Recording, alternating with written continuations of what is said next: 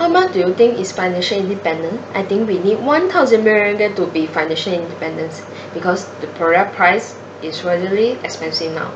Hi, I'm Jashin.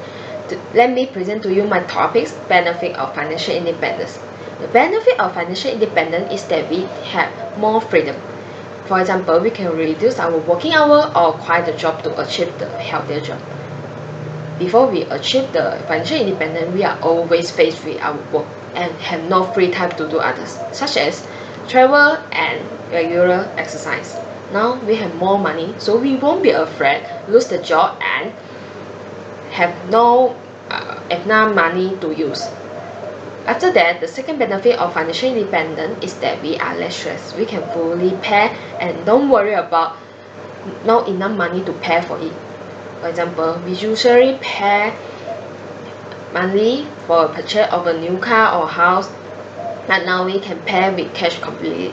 So we won't always think we have a payment and won't pay any interest. The payment bundle will be reduced.